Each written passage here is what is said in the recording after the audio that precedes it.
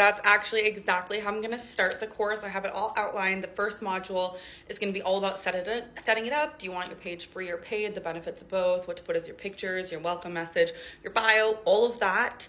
And then it's going to go step by step through everything. What content. Literally, I have it listed out to all these millions of things, and I feel like I'm putting too much value in it.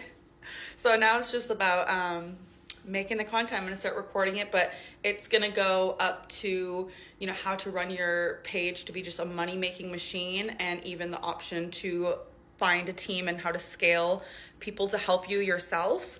And yeah, it'll be for people who have never done it, or people who have a page and they just don't know how to do it themselves without a management company, or if they just want to be better at it. But there's so much I'm going to put into this, and I love that I'm finally starting it.